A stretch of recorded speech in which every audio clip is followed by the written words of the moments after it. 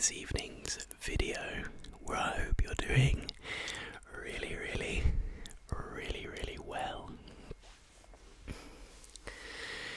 We are back with another Whisper Ramble, combined with a bit of an unboxing video, bit of a Whisper Ramble, and an unboxing video of a couple packages I've recently received.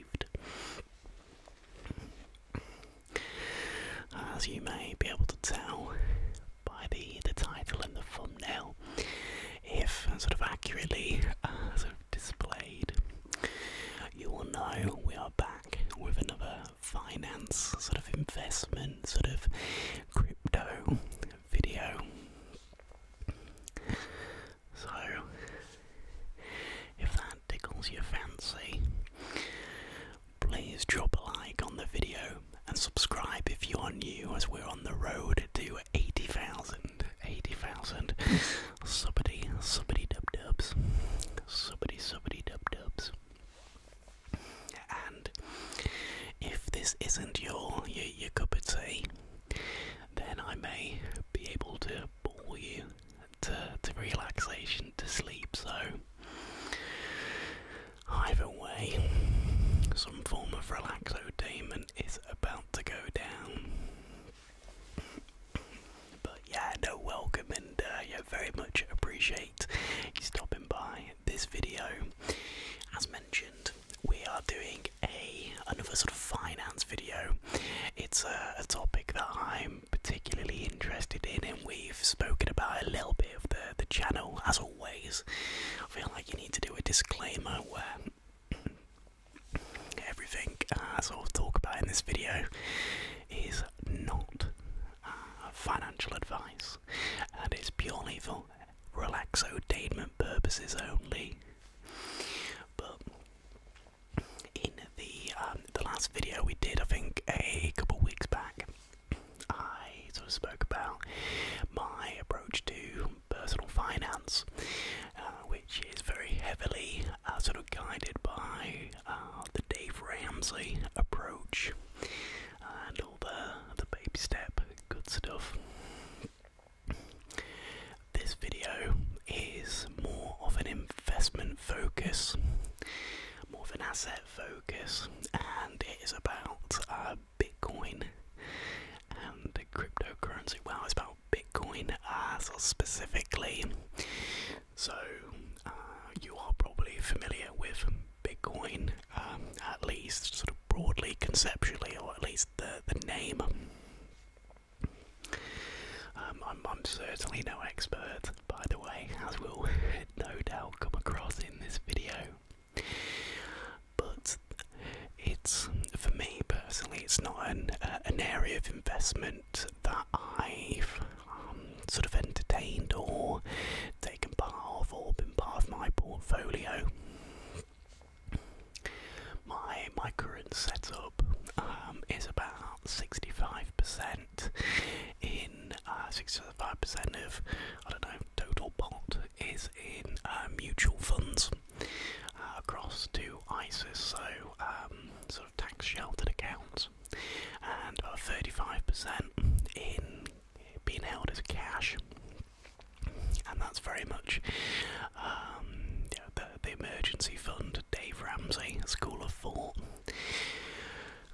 And I've looked at Bitcoin before, and always just sort of looked from afar, and sort of thought it was a very interesting concept, but not something I'd really engaged with. The whole idea of the blockchain was confusing to me. This idea of a digital currency, a digital store of value. But then I went for a pint with an old friend of mine. All good things come from a pint with an old friend, and he's really big into it. And he was telling me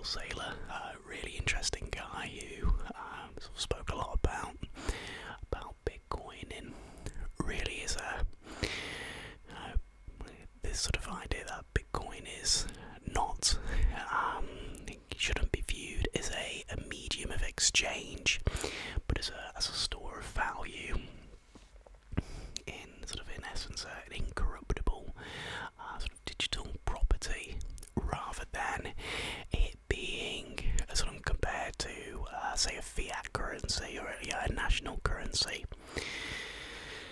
And what really interested me about this is, and it's really where sort of the interest in investment comes from, investing more sort of traditionally speaking, is the problem with sort of fiat currencies or national currencies is sort of fiscal policy, monetary policy, that sort of invariably leads to inflation and the sort of degradation of the value of the currency, and sort of how outside of your control that is.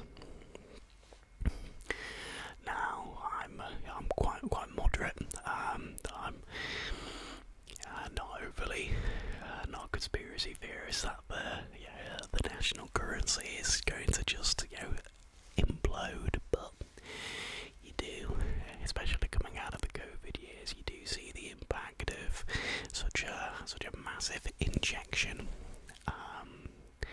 of money into the sort of the monetary flow, the cash flow of a country, but globally, with and you've seen it with the inflation rates. And sorry, excuse me. Yeah, the listening about Bitcoin was really, really interesting. The sort of the open source nature of it, limited to 21 million bitcoins. So the total bitcoins that there ever could be in the world is 21 million, which can be divisible by each bitcoin can be divisible by 100 million satoshis, I believe, which is sort of the denomination.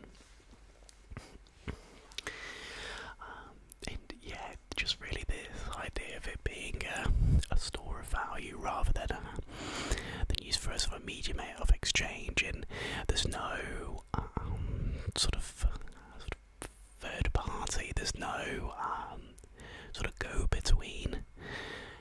It can be sent instantly, and all this stuff. And like I say, I'm certainly not an expert on the sort of the technical side, but it certainly is of interest, and it's something I've wanted to explore more. So I picked up a couple resources to aid in that and get the journey going. I've preliminarily thought that when I get 5% of my holdings in Bitcoin, like I say, currently about 65% is in sorry, excuse me, keep getting a catch in my throat. About 65% is in sort of mutual funds and investment accounts, and 35% is currently in cash. So I'd look to grow a sort of modest stake of my overall pot.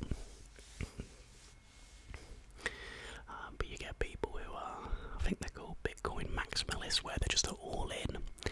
And what's interesting, it's similar to, and it's quite an abstract comparison, but similar to ASMR, in it sort of started off and it was quite seen as quite weird, quite bizarre only, but you had a few sort of fanatics who were obsessed about it, and it soon grows and grows, and it becomes more mainstream.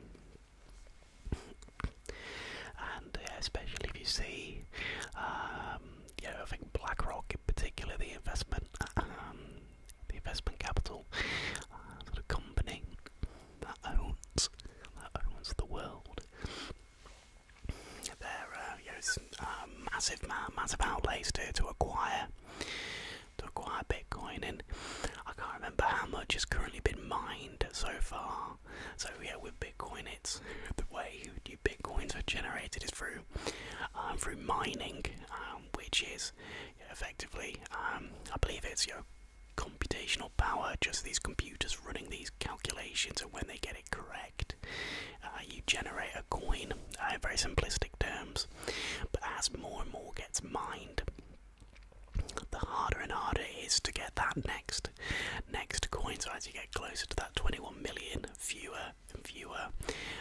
bitcoins are actually mined in that time period.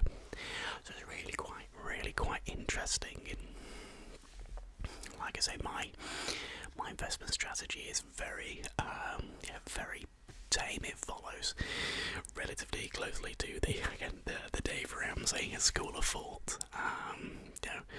Growth stock, mutual funds, and international fund, and trying to limit it. I think mine's spread across 6 over the two accounts. But this is just really an area of interest, particularly this idea of a store of value.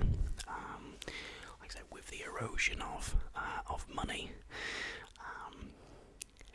the devaluing. So anyway, that's just a little bit of a preamble. As I mentioned, I've picked up to do resources on this. So starting off with a little old Amazon package.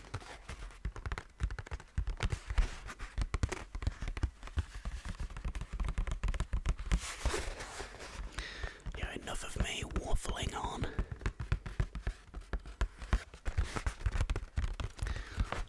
Let's get to the actual unboxing part.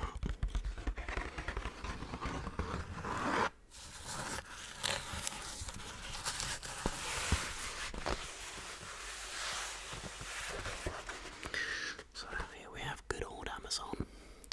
I'm a big fan of Amazon's packaging. So I work in marketing, and when I was sort of looking at what I wanted to study, I was really interested in advertising and marketing, but really packaging, interestingly, was what I was really intrigued by. Amazon and Apple in particular, the way they package their products. Amazon, clean, efficient, practical.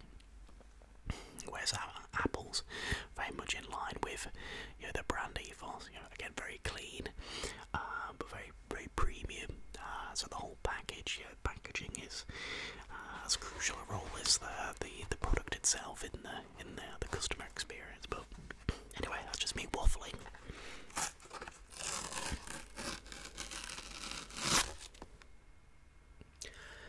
Scratch that. Amazon's packaging is shite. But I've got a little tag.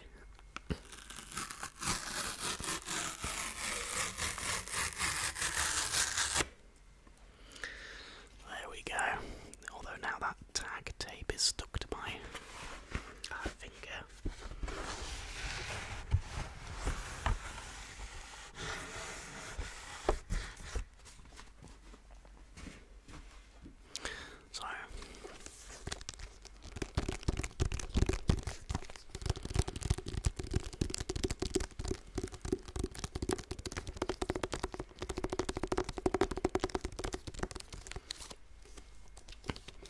So it is a book, bookity book, called The Bitcoin Standard, the Decentralized Alternative to Central Banking. Forward by Michael Saylor, but by Saifuddin Ammous. I've butchered that, so apologies.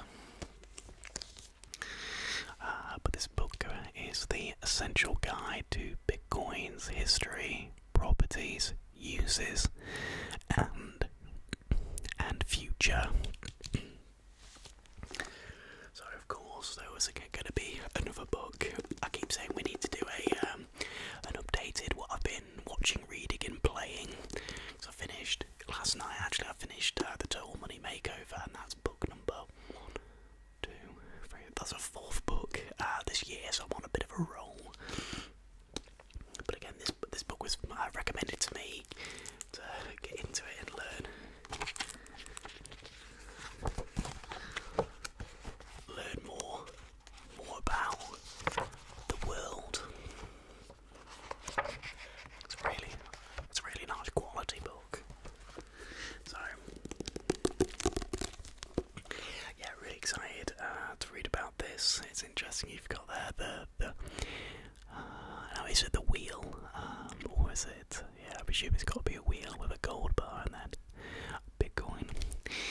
pick this up.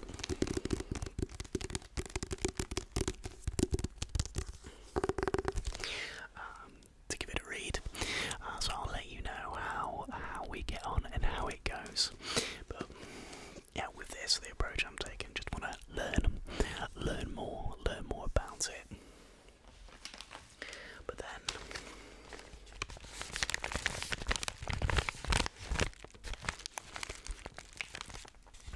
I've also picked up something else related. My goodness me, apologies, related to the world.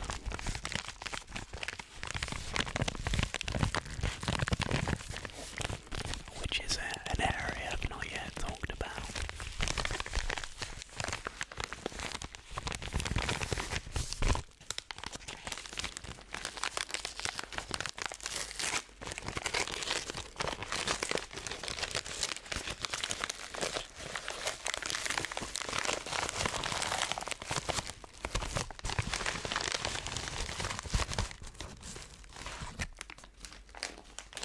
I've got to get there.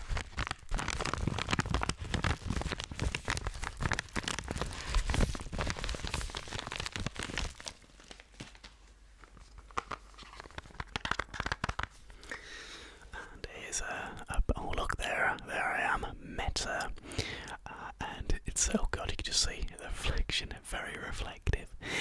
It's by a company called Traceall, the original hard wallet. So this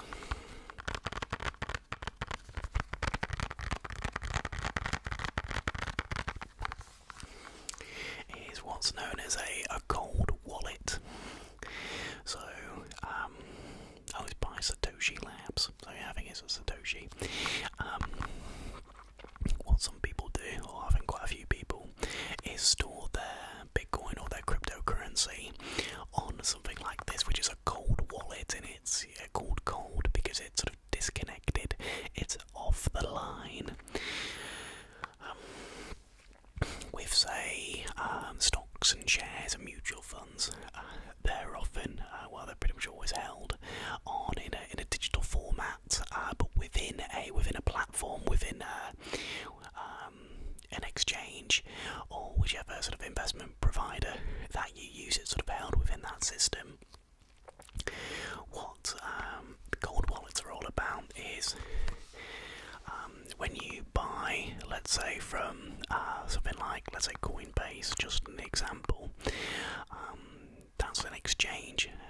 So the exchange is a medium between someone who wants to buy and someone who's selling. Effectively, it's a means of ease of access to be able to buy and sell your cryptocurrency. However, a big thing about the appeal of Bitcoin is the privacy and the security, and so you may not want to leave it on the platform. Leave the crypto that you bought on the platform, and so by having a cold wallet, it enables you to withdraw it from the platform and keep it on this handy little wallet. Because this is an unboxing, I will open. No, I've not set set one up before. So I've been watching a few videos. There's a lot to do about sort of seed keys, basically your passwords.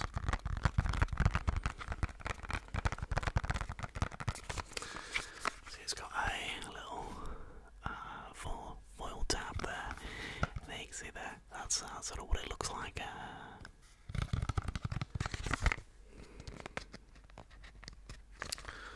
Right. It's got a security foil, which is good. To show it's not been tampered with.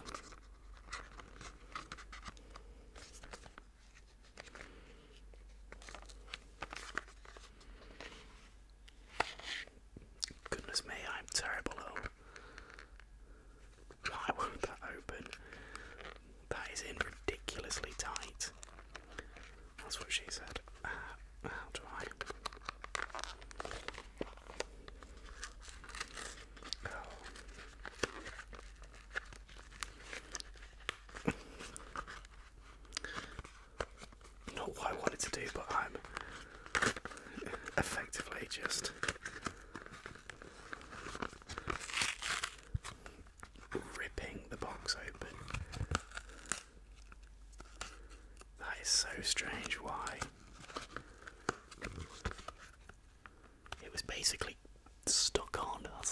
very strange.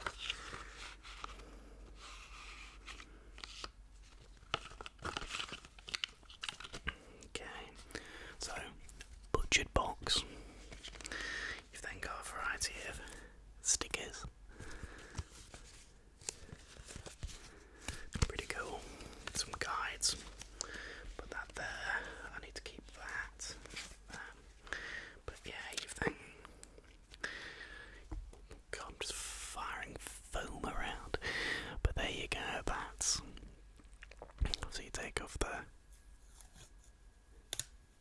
screen, and there you go.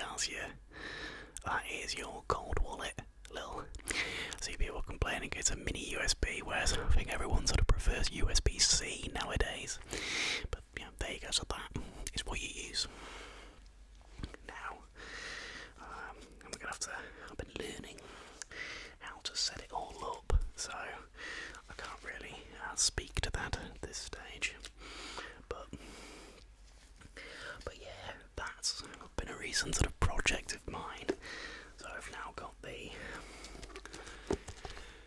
bit of homework and the kit.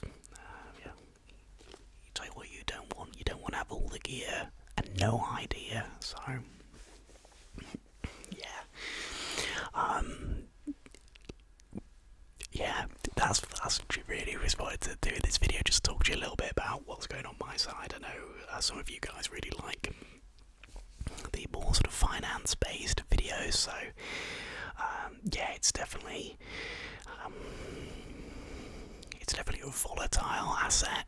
I'm not coming into it from a trading perspective. I don't trade. I don't know how to trade.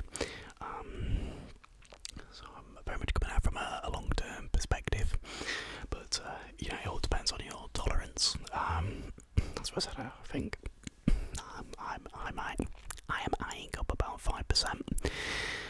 So over a period, I think it's currently at an all-time high of $70,000 a Bitcoin.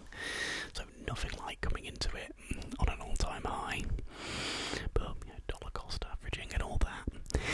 But yeah. That's this video, guys. More than happy to do a ramble on it, or yeah, more personal finance videos. Got more gaming videos to come. I really enjoyed that chocolate cake and whispering about gaming adaptations video. So massive thank you to everyone who checked that out. But yeah, lots of good stuff to come. Yeah, plenty of videos next week. It's my birthday next week. Exciting. And yeah, we're starting to get into April for the 10-year anniversary charity stream, so stay tuned for more details on that one. That's going to be pretty crazy. But yeah, thank you ever so much for watching this video. Really appreciate you taking some of your time to hang out with me and have a little bit of a natter. So yeah, that is massively appreciated. But yeah, that's all from me for now. So I'll love you and leave you, and I'll see you all in the next video. So lots of love as always, my friend.